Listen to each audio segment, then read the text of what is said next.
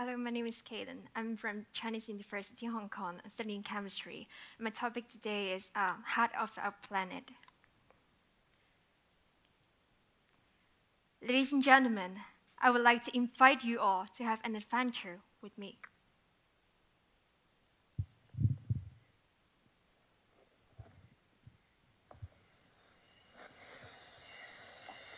Welcome to the Amazon, the world's largest tropical rainforest.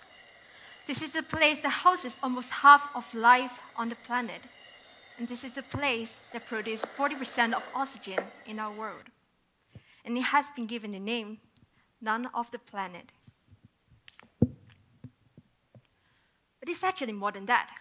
Recent research suggests that the tropical rainforest is also the heart of our planet.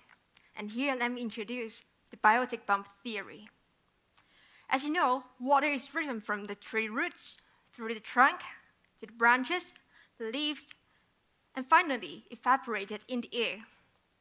This is the transpiration process. And when all the trees in Amazon work together, there will be like thousands and millions of flying rivers leading from the ground to the air. And now the whole area here will become a moisturized zone with a lowered atmospheric pressure. Air travels from high pressure to low pressure. So the moisture far from the ocean will be driven here, forming cloud and wind. And these clouds, along with wind, can bring rainfall to the inland. So you can see the tropical rainforest actually acts like a bomb that brings rainfall and also wind to different parts of the world. Yet, very disappointingly, our forest is disappearing. The deforestation rate is accelerating year by year.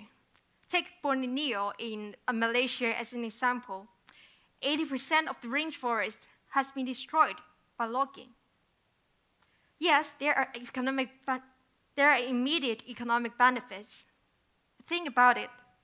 No rainforest, no rain. And it implies the rise of temperature, which actually doubles the effect of global warming, the increase of desertified area, and also the failure of agriculture, which means if deforestation continues, we will be in big trouble. So ladies and gentlemen, should we continue our act, or should we protect the heart of our planet starting from today? Thank you.